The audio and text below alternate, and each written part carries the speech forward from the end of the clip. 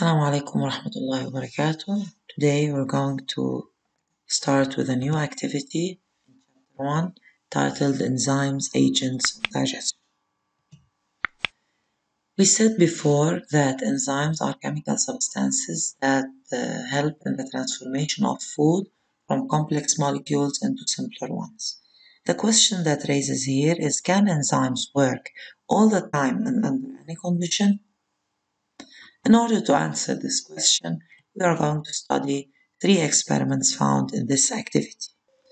Experiment 1.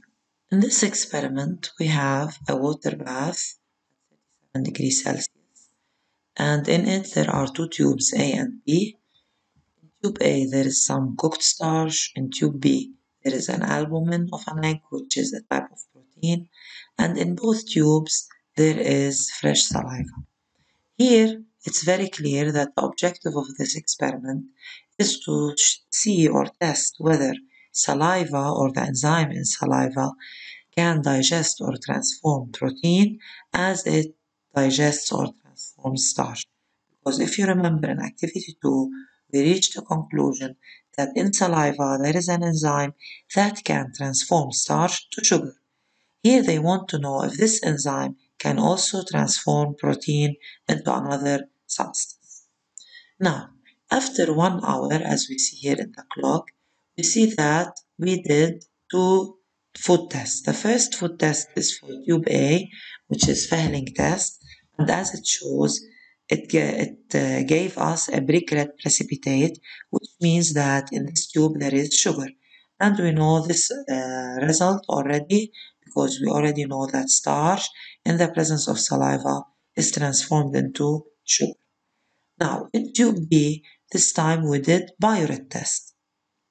And this test is done because we put protein in the tube 1 hour ago. But as we see here, the color with bioret test was violet color, which means that there is protein. This means that the protein that was put in the tube an hour ago is still present. It was not transformed into any other substance. Here we can say that the enzyme in saliva could transform starch to sugar, but it couldn't transform the protein. From this experiment, we can deduce the first property of enzyme, which is called specificity, and it means that each enzyme acts on a specific substrate or a specific type of food. Just as starch can be digested only by amylase, and other types of food have specific enzymes that can digest them. Now, experiment 2. In this experiment, we can see a graph that shows the variation of speed of the reaction of 3 different enzymes as a function of pH medium. And to remind you, the pH medium has 3 types: acidic, neutral, and basic. pH 7 is the neutral. Before 7 we have acidic medium, and after 7, from 7 to 14, there is basic medium.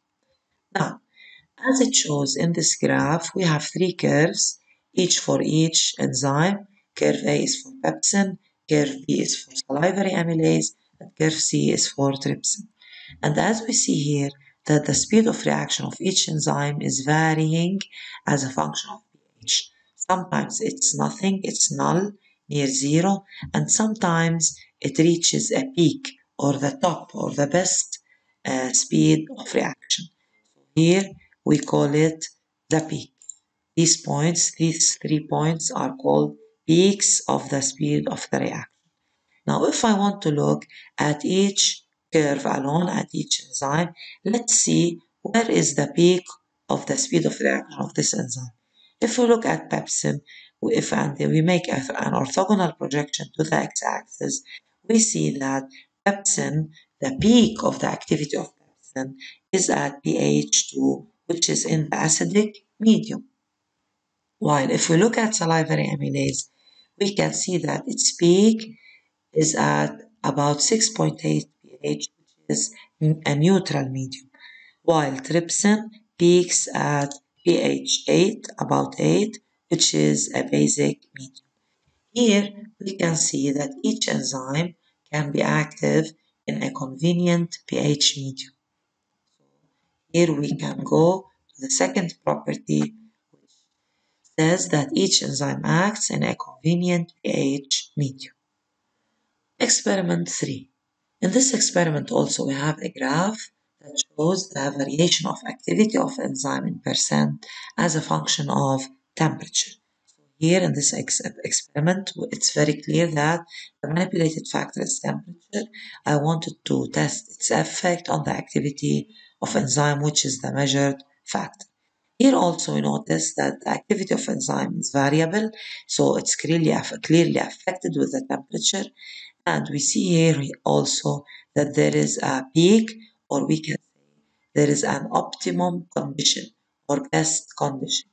This optimum condition is between two temperatures, 35 and 40 degrees Celsius.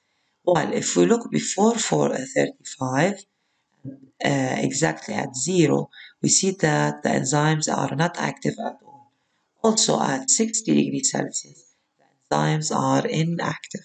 Here, there is a special thing about the temperature that all enzymes are best active between these two temperatures, 35 degrees Celsius and 40. At 0, the enzymes get frozen, they are frozen. But if we return the temperature to 35 or 37, they will be active. But if we increase the temperature to 60 degrees Celsius, the enzymes get destroyed. So even if we go back to 37 degrees Celsius, the enzymes will be destroyed, they will be broken down, there will be no, as if there is no enzyme, so there will be no digestion. Here we can go to the third property, which is enzymes are best active between 35 degrees Celsius and 40 degrees Celsius.